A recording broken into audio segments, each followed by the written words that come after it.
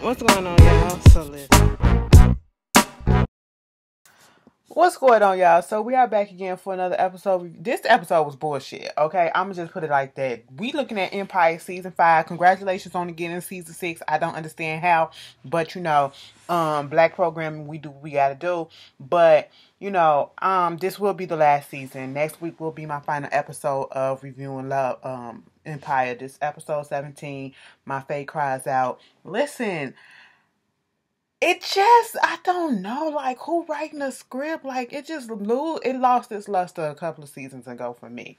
I just don't understand what's been going on. I know it's TV and a lot of stuff not supposed to be realistic, but it's just dragging at this point, and that's what I feel like. I don't know. And I was just so confused at this point because they was like, who gonna be up in the casket? They got this whole doom and gloom scenario going around with Andre, because the episode starts off with Lucius sitting there crying. You can tell he been crying for a minute. You hear in his voice, he all stuffed up and congested from crying so much, trying to convince Andre not to kill himself. Andre like, this the way I gotta go and all this shit or whatever. And it's just like, if Andre goes, at this point, the whole thing with Empire being renewed, and they not necessarily saying that Jussie isn't coming back, but they said they have no plans of bringing him back, or at the moment I guess they still in the negotiation process, with the network and the production or whatever, the people that powers that be. I don't know what's going on. They didn't really just say that he was fired. They just said it's no plans, quote unquote, at the moment. So we don't know what's going on with Jussie's character, if he's coming back. At least he has somewhat of a story and could sometimes hold the story. But you got Andre, who was like, even though he wasn't always on the show, he was like the backbone to the family, if you ask me, because he always came through and cleaned up their mess. Okay? He had an interesting storyline for a minute. Bitch, this goddamn punk. Goddamn. And I was picking with it, anyway, bitch. Anyway, I'm just like, so if he go, then Jussie might be gone.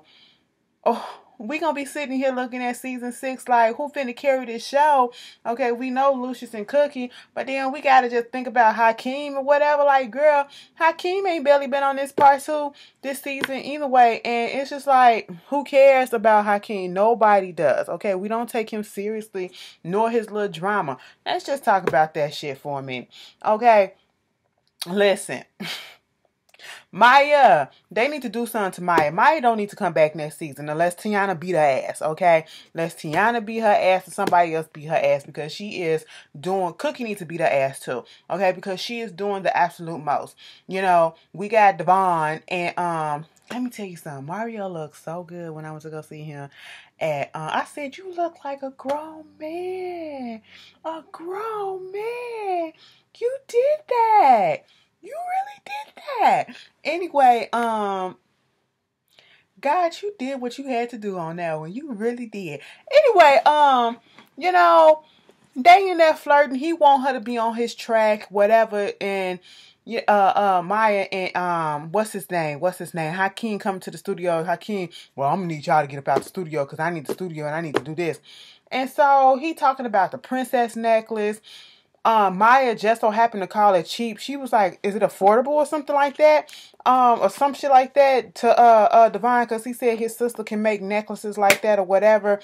And she threw some shots at him. Hakeem throwing shots or whatever. And I'm like, Maya, if you don't get your ass up out of here, she throwing shots at Tiana. I said, Tiana, you good. You good. You don't want to be like Remy Ma and put your life in jeopardy or whatever. About you got 2 kids at home or whatever, and you ain't trying to fuck that up right now over no basic ass bitch. So you gonna keep your hands to yourself this time. But bitch, let me tell you something. A bitch like me ain't got shit to lose. I would've fucked her ass up. Like, bitch, you got one more time, okay? One more time to be fucking with me. Alright, with your smart ass shit. Bitch, what the fuck is that exactly do you do? Not a goddamn thing. Okay? Terry pregnant, and they didn't really want to tell Andre yet because she don't know if her body can carry the baby. She seems like she's older, an older lady, and they call 35 and up pregnancies geriatric pregnancies. I hate that word because it makes them seem as if they're very old, and they're not, but that's what they call it. And she don't want to put it out there that she's pregnant, give false hope. If she can't carry the baby, she got to go to the doctor, do all this stuff. And so she eventually does that. She comes back, she tells Cookies that everything is all good, and that she's having a baby boy. And so at this point, Cookie was about to spill the beans to Andre. She was like, no, don't do that, don't do that. I'll tell him tomorrow.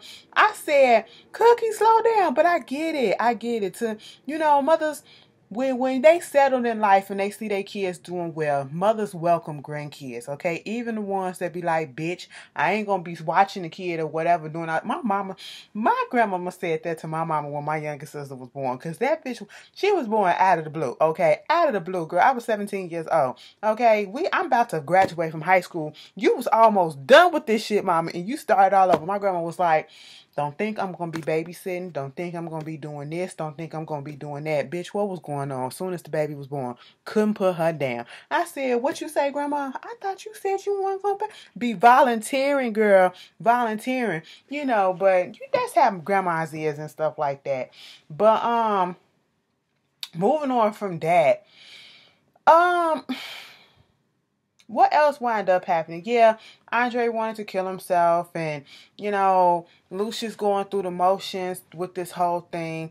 While he driving on the road, he just thinking about, and this is coming from Andre, talking to Andre or whatever. I think he was gonna go home or on his way to Empire, one of those places. He was just thinking about all the instances, and they were just going through a montage of stuff that was happening that we seen throughout the season. With Andre and Lucius' relationship or whatever, and the times, whether they were good or difficult, that they had with Andre. And he was zoning out so much that he went into oncoming traffic to the opposite lane. So he was trying to swerve to avoid hitting the car. He hit a guardrail, hit his head, and next thing you know, he walking in the house, stumbling in with a cut on his head. I said, bitch, take your ass to the goddamn hospital. We see how hard you hit your head on that steering wheel and that airbag deployed. Bitch, take your ass to the hospital. You can have a concussion. That's all I kept on thinking. Concussion. Please don't go in that house and lay down and go to sleep, because you don't know what's going to happen to you. Liam Neeson, he looked problematic. His wife, Natasha Richardson, they went on a ski trip, and she had an accident. She fell doing the skis and she hit her head or whatever. And she would still be alive had they took her to the doctor immediately. She went home. She went back to the room instead and laid down and never woke back up, because she had a severe concussion, and they didn't think that anything was wrong. Girl, I said, don't you lay your ass down. Next thing you know, ain't nobody up in the house because Cookie done gone to roller skating with Andre. Andre had already put some letters out there, whatever. Girl, listen. They go roller skating.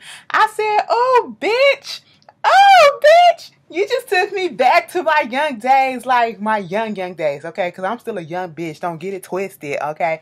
But my young days. Bitch, we used to be up at the rink, okay? We used to be up at Rainbow Skating Rink, up the rink. We used to be doing all that shit up there. We having fun. That was the hangout spot, okay? The skating rink, it was just like Cascades and ATL. It was. That was our place. All the teenagers, all us, 20 and ups and stuff, before they closed the shit down, bitches. That's where we used to hang out and have some bomb-ass time, bitch, okay? Ooh, if them walls can talk. Anyway, moving on from that. So, they having fun or whatever. Meanwhile, Lucius back at the house, and he trying to clean his face up or whatever, and he's hallucinating that Bunky is there. Bunky basically telling him he's an ain't shit nigga, okay? And he fucked up in his head for trying to stop Andre from doing what he need to do, okay? He the only one that got heart. He the one that I kind of respected or whatever, because if he needed something to be done, that nigga went out there and do it. And who the fuck is you to tell him that he can't do it? Then he wake up and he go to the hospital, and he doing all this stuff. he laying on the bed or whatever, and the nurse said, we'll be back to get to you in a minute. And then next thing you know, Shine up in the chair telling me something, don't go to sleep because you got that concussion. I said, I knew he had a fucking concussion. And then he was talking about how much he ain't shit and he's selfish as fuck. He couldn't kill him if he wanted to. He had to get somebody else to kill him and all this shit. I'm sitting here like, wait a minute, bitch, wake your ass up, because at this moment in time, I know that he's going in and out. I'm like, he going in and out of consciousness, or he just faking the funk right now. He don't know what's going on. This motherfucker, I said, so you mean to tell me you got people from his past coming back and telling him that he a bitch? Sam called him a bitch. Let me tell you something. What you don't do is you don't call no grown man a bitch, okay? You do not call. You saw Black Ink Crew Chicago when Junior called that man a bitch. Them is fighting words, okay? Them is fighting word. Bitch to a man is just like cunt to a white girl. Okay? Bitch to a man is just like nigga to a black person. I'm just saying. It's fighting word, especially to a black man. Bitch, is go. Okay? Square the fuck up, bitch. I said, you call that man a bitch like that? And he was like, what you gonna do? I said, so y'all gonna really trying to, come down on this man because he don't want his son to die? He don't want his son to die. I said, Terry, hurry up and tell this man that he finna be a daddy. You're about to be your daddy. And that's what, give him a little bit more hope to live a little bit longer, okay? Until he naturally, goes away. Not assisting dying, no, okay? And so I said, and Lucius, you wake your ass up. Okay, he eventually do wake up. He wake up to phone calls because it's a crisis going on over there at Empire. You want to know what's happening at Empire? We got Becky and Giselle having a meeting with Patel.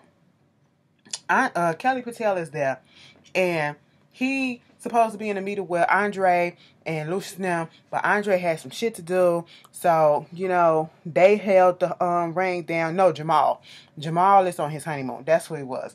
And so they figuring out what they need to do. They trying to figure out if they getting the users back, is people putting their trust back up in Empire and all this stuff. I said, Kelly, you did all this shit to get this company, and look where it's at now. Okay? Look where it's at now.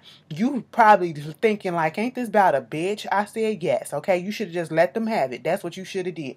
But at the end of the day, they trying to figure out, is the company coming back to where it's supposed to be at? And it was like, we getting good press. Yeah, we getting good press or whatever because of the fact that we giving out free concerts. But what's going on? Next thing you know, Tricky, Thirsty come up in there with this other dude like, look, bitch, our checks bounce. Okay, we ain't getting no money. Nobody getting paid. Nobody didn't get paid. Lucius woke up in the car to Thirsty telling him, bitch, you need to come down to Empire because people ain't getting their money. Okay, people trying to jump ship and everything because they ain't getting their money. I said, I know that's the fuck right. First of all, I don't trust you if my shit come up and then all of a sudden I can't get my money and then all of a sudden we get the shit back on. How am I trust that this won't happen again? No, I'm gonna have to go weigh my options elsewhere. You know what I'm saying? Get a backup plan, bitch, just in case some shit pop off again. But anyway, at this time, Cookie getting notice of what's going on. She went down there to talk to Dame. No, that was afterwards. Girl, she was at the house. Next thing you know, Conway at the door. This bitch just froze the accounts, okay?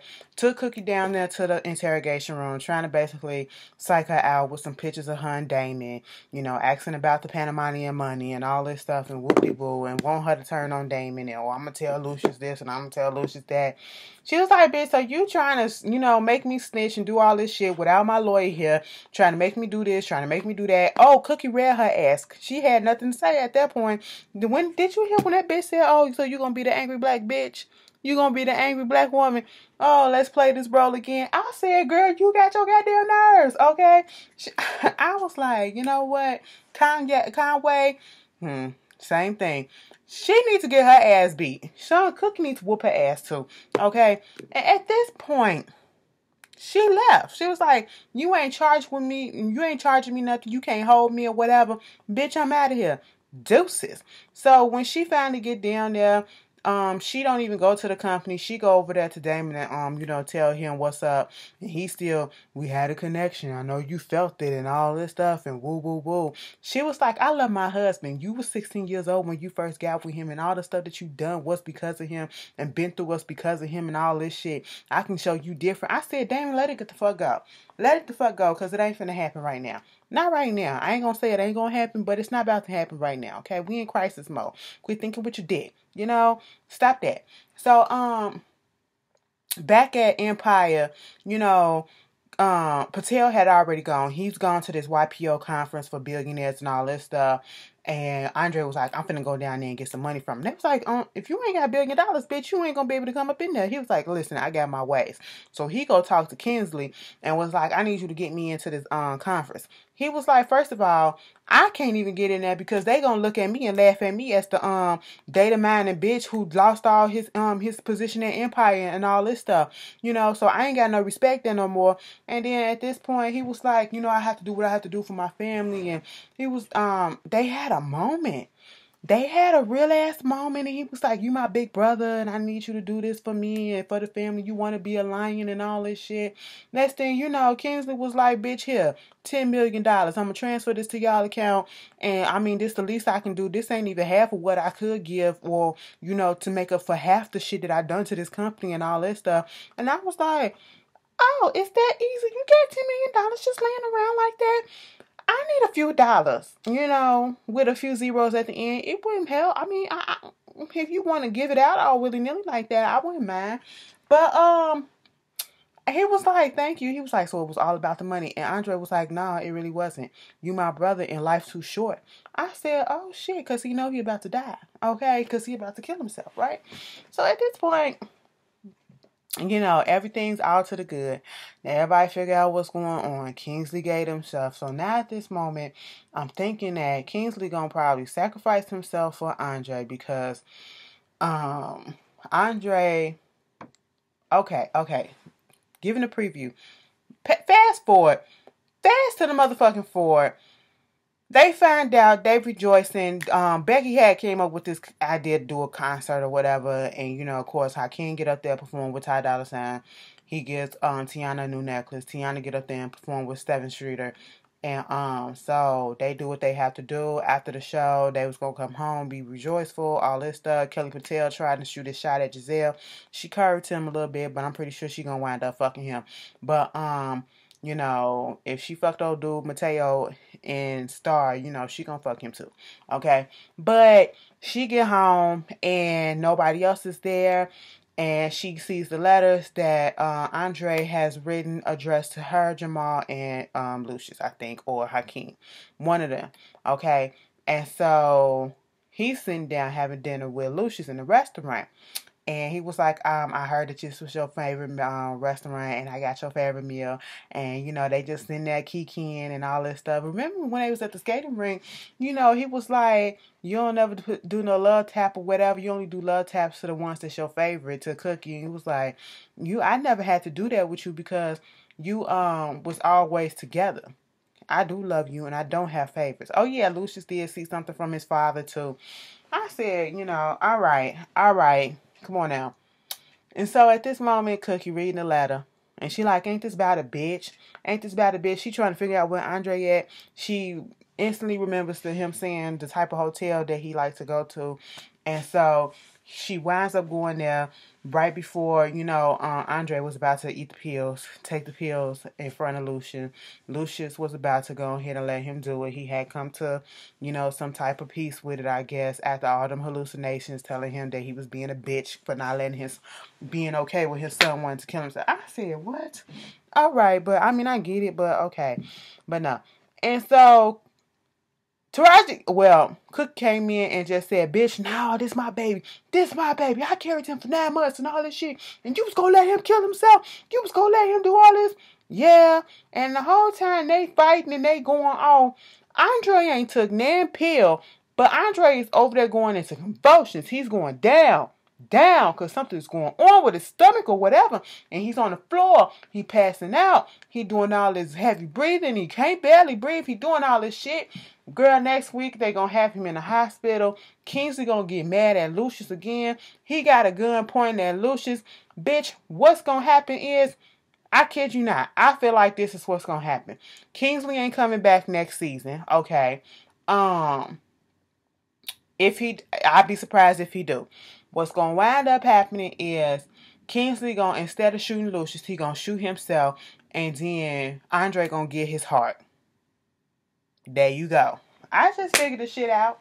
And that's who Lucius gonna be crying over. Okay, he gonna be crying over one of his sons, but it ain't gonna be the main ones. All right. Y'all tell me. Y'all mean to tell me Jamal didn't even want to come to the funeral, and cause they read him out. But I mean, damn, that's fucked up. Anyway, y'all tell me how y'all felt about this episode, and I will see you guys later. Peace.